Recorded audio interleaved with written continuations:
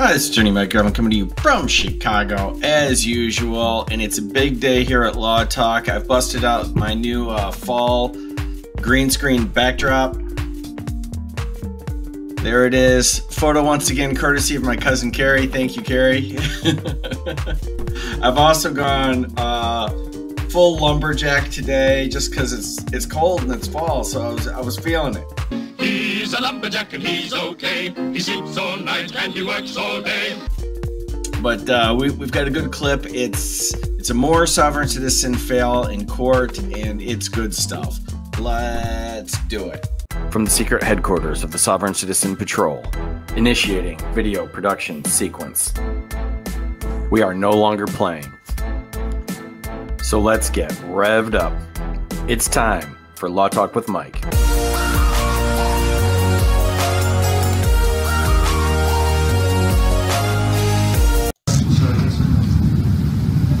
Is this being recorded? I'm being violated. My due process is being violated. I have the right to speak to the record. And if you want to take a stand down and the question is? The question is, you wish to be represented by an attorney, of course, to this George, SCP, the Reserve 342, by an attorney or public defender. I need to know what laws we're working under, because I already objected to any public defender, officer of the court. Well, you can tell the audio is really bad. I'll do what I can to fix it up, but I don't know if it's fixable. All you need to know is that that this guy's got a fez on, and the judge is having absolutely none of it. They are incompetent. Are you going to get into private counsel? I am private counsel. I'm an authorized representative. I'm the authorized representative for the trust. I'm the trustee of the account. Are you pleading guilty or not guilty? I'm not entering. After all that nonsense, the judge just said, okay, are you pleading guilty or not guilty?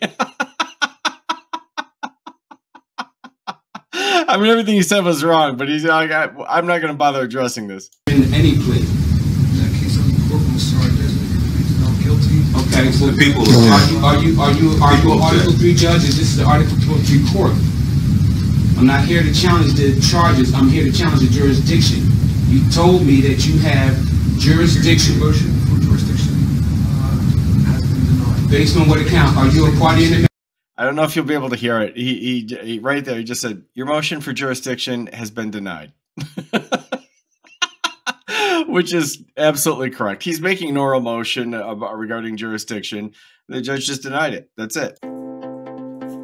Okay, what do the boys have to do to get you to hit like and subscribe? It's pretty much all I have. No, the state on the state will be ready on the 7th of October, Judge, when we usually try cases for the property. Objection! Is this party? Again, he just says you can't hear him. The judge just said objection overruled. The people object. Let the record reflect that the judge is violating due process of law.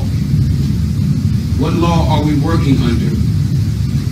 I'm here on the Treaty of Peace and Friendship, 1786, 1787.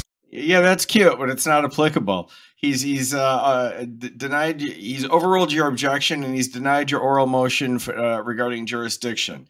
He's entered a guilty plea on your behalf, and he set this thing for trial. Recently signed by your Presidents Barack Hussein Obama, and I'm here to enforce the Constitution, the rights of indigenous people, and the human rights charters. Yeah, that's great.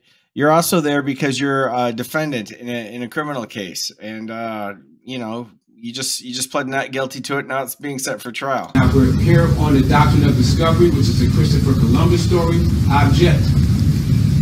This is not an Article 3 court. You are not an Article 3 judge. These are all statutes, ordinances, and resolutions that do not apply to the natural people of America.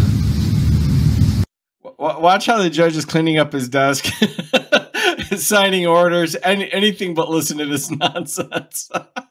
Objection to the ruling. Notice in the trial October Objection. Have you received my document of discovery? Yes, I have, sir. Have you received my written affidavit, my proclamation? Yes, I have, sir. Have you received the United States John Kerry sign sealed on that trademark, that trade name? Sir, be here October 7th. There'll be a bench warrant for your arrest. Thank you. I thought this was a trial. He says, sir, be here on October 7th. There'll be a bench warrant for your arrest. The judge went through. He did everything he was supposed to. He ordered it in open court. The prosecutor picked it up. I picked it up, even though the audio is horrible here. And he just has no interest in listening to this insanity. Carry on. Wasn't this a trial? Let him leave the bench. Let it reflect that the judge left the bench. The judge has left the bench. Still has not stated for the record what laws He abandoned ship. on. Let the record reflect that the He case abandoned has ship. been dismissed because the judge abandoned the bench. Have a good day, sir. I love it. The judge did no such thing. The judge asked him the questions. He entered a not guilty plea form, set it for trial, announced what his ruling is, and drafted and signed the order. At that point, it was over. The judge could have easily just held this guy in contempt for talking him over. He was completely out of line in court. But instead of doing that, he just thought, yeah, you know, this is the end of the call. I've set that case for trial. That's my ruling for the day, and I'm leaving. That's it. There's no other way to put it. All right. I probably shouldn't do this. I don't know if it's gonna work. A fez and a flannel. I don't know. I just had to get the thinking cap out one time since we are dealing with the more sovereign citizen here.